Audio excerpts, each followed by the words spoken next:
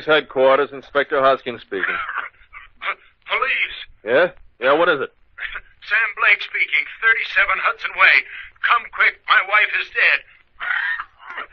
Gas. Dead? How long? I don't know. Just got home. 37 Hudson Way. Okay, be right out. And in the meantime, you better throw open those windows and doors. Hey, Mike, grab your chapeau. We got some calling to do.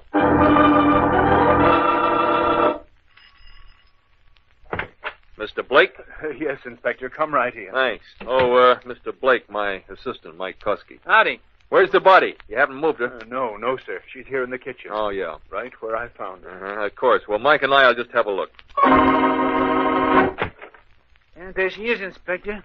Dead as a doornail. Gassed, all right. You can still smell a little. Yeah, looks like most of the gas came from the oven. The door's still a little open. What's that? My simple powers of deduction would say it's a bird. Oh, there it is, a canary. A bird cage in the kitchen, huh? Yeah, but right now we better get back to Mr. Blake. Now, Mr. Blake, if you don't mind, there are just a few routine questions. I'd like to know exactly what happened. Well, sir, I just come home from the game tonight. I'm quite a fan, but my wife didn't care much for sports, so I usually went alone. As I was saying, the game was over about 10:20, I should say. And you came right home? Yes, sir. I drove and made it home about 11. I thought I smelled something when I tried the door, and the minute it was open, it hit me in the face. Gas all over the place.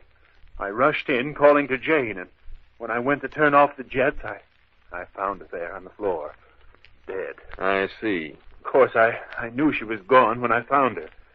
First thing I could think of was to call the police.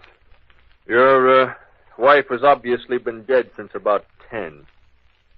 Mr. Blake, if you don't mind my asking, just what happened in the last few seconds of play at the game? Why, Zakowitz fumbled, and Carlton recovered for an 80-yard touchdown run. Well, look here, Inspector. What are you driving at? Just that in case this shouldn't be suicide, I wanted to know if you could back up your alibi. Not suicide. What are you driving at, boss? Yes, Inspector. What are you driving at? Just this, Mr. Blake. I arrest you for the murder of your wife. What did Mr. Blake overlook? Do you know the clue? In a moment, we'll hear firsthand from the inspector. But first...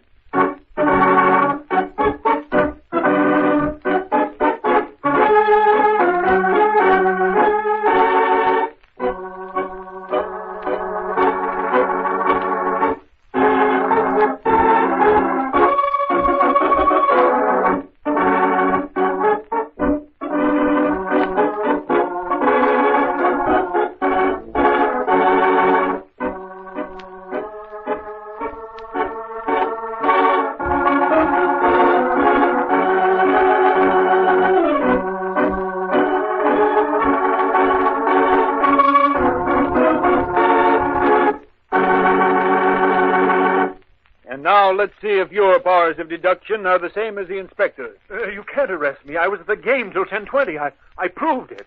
And you said yourself my wife died 20 minutes before. I haven't forgotten the powers of radio, Mr. Blake, but there are a few things you did forget.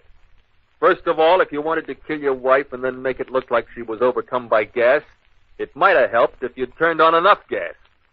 Your wife was dead from another cause, the source of which will be found in an autopsy before the gas jet was even opened.